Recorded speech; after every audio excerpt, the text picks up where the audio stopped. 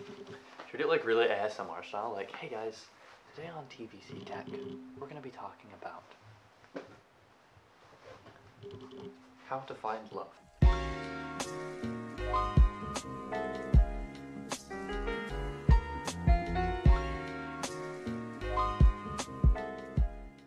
Hey guys, welcome to Orion Aerospace. So on this episode of TVC Tech, we're going to be talking about the flight computer and a little bit of the flight software. Basically everything I've been working on for the past 3 months and working to refine as we try and remove the jankiness, as we've been saying, from our system. So the first 2 videos on our channel had the very first prototype system we built. It was mainly Lego, TVC, and this really janky flight computer, which we nicknamed HAL. And basically it was just there as a proof of concept, and if we could do that and get that to sort of resemble thrust vectoring, then we'd take the next steps. So this flight computer was super basic. It's just an IMU and an Arduino Nano and 2 servo outputs and a button that doesn't really work, but is on there because it looks cool. And it worked well enough, it did what it needed to do, but we realized if we were gonna actually get reliable flights, we'd need to change. So we decided, after a lot of thinking and a lot of research, to go with the teensy 3.5 microcontroller. It has a built-in SD card slot, which has proved to be really handy because we don't need to do an external SD card breakout board, which adds a lot of unnecessary mass and also is just complicated. So another benefit is the teensy 3.5 runs a lot faster. It can run, if you overclock it, at 170 megahertz, whereas the little Arduino Nano only runs at 16 megahertz. And that's really useful when you want to do things like quaternions and data filtering, and you also need to do a control algorithm. So it can just run through all of those things at like an incredibly high rate and just get through all the math really quickly. And what's nice is it can then keep up with the outputs to both our sensors. So that's also useful. So yeah. And then obviously a lot had to change in the flight software. We went from no control algorithm on the old flight computer.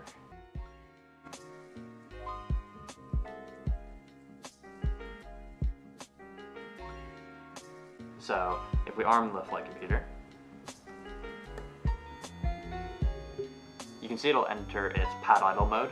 So the LED will turn on once the IMU has been initialized and the pressure sensor has been initialized and the SD card is ready to write to.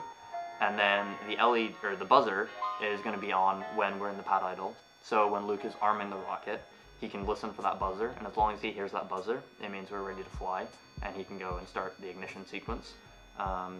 So yeah, so basically once that's ready to go and the rocket detects liftoff, that stops and it's thrust vectoring and it's logging all the data and basically doing all of the flight computer things that it needs to do. So it's running through all the orientation data, getting all that and converting it to the servo outputs. So that's doing that. When we arm the flight computer, if it detects liftoff and pitches over, you can hear that high-pitched noise. It means not good. It means the rocket's not doing rocket things, so everything's shut down. It closes the SD card, logs the last bits of data it can, and then it's basically done. And hopefully your rocket has survived, but maybe it hasn't. It crashed. That's why it aborted, because it crashed, or was crashing. So we're going to run you guys over all of the components that go into the flight computer.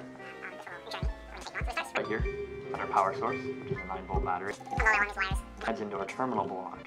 That terminal block then takes the power through there, and has basically like a dead man switch, so nothing is powered on until this switch gets flipped and it does all its things. So that switch then adds continuity to our voltage regulator, which is this guy right here. It's just a little breakout board that contains a standard voltage regulator.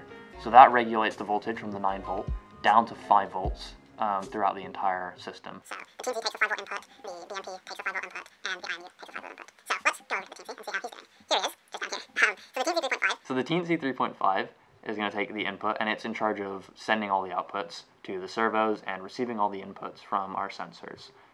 So speaking of sensors, we have a BMP 280, this guy right here, which just takes in pressure, and you can use that roughly to calculate altitude, which is what we'll be doing to calculate our apogee, and maybe in the future when we do landings, winky face, we'll be using it for that. Then we have our MPU 6050, pretty standard. It seems like most people use these for their thrust vector control models, or just any sort of orientation data on a model rocket, because it's pretty cheap and it's really accurate and really reliable. And if you know how to filter your data, then you have nothing to worry about really. So that guy is checking for angular acceleration, or sorry, angular velocity and acceleration, two separate things. And so over here, you may have noticed, is our little servo, and this is for our mechanical chute ejection. Over here, we have our little LED. This is our status LED, so this turns on when the flight computer is all ready to go. Pretty simple. It's just a light. Like, you guys know what lights do. They just go on or off, right? Here, you'll notice there's an empty spot on the board. Basically, what this guy is for is if we ever want to do transmission. We debated briefly about doing maybe Bluetooth communication, maybe doing live telemetry downlink, but we're not really sure at the moment, so it's just an empty slot. Since it's there, we might put something on it, we might not, we haven't really decided yet, but it's there in case we want that future applicability.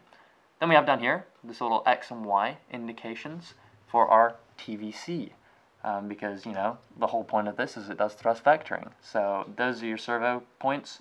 Pretty simple. You attach the servo to them, and the servo does whatever the flight computer tells it to.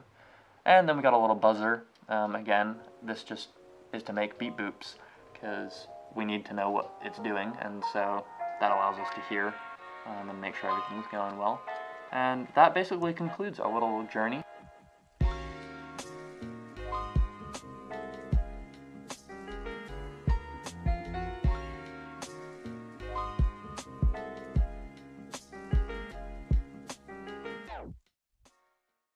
And yeah, make sure you subscribe, because we're going to have a lot more content coming soon, as well as launches of the Spectre Advanced, which was having this and the new TVC and the mechanical chute ejection all in one, and it's going to be super slick. So that launch will be coming out for you guys soon. Or maybe it'll already come out. It depends when this video gets edited. But maybe you've already seen it, and maybe you'll know how it went, because I don't. But you might. So that might be coming out. It may have come out. Who knows? I don't know. But as always, thanks so much for watching. Make sure you subscribe, and rockets out, as Hugh says. And now Luke will zoom into my face dramatically close, and I will do this.